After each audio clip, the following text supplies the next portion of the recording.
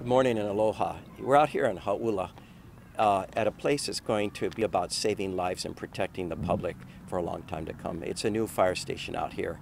Our old fire station was built in 1964. We're going to have a state-of-the-art fire station, $8 million. It's going to have dormitories, dining rooms, exercise rooms, gender-neutral dormitories. It's about the future. The people of Hau'ula need a new fire station. They've cried out for it. It took a while to acquire the land. The good news is today we're going to be breaking ground and starting shortly with the construction. And hopefully in about a year and a half we'll have a new station. This is going to be the most modern fire station that we have in the city and county of Honolulu. This particular fire station also will address our mission, which is prevent, prepare, and then respond. Prevention, we have rooms that we could bring the community in and do of our fire prevention and fire education classes in the fire station.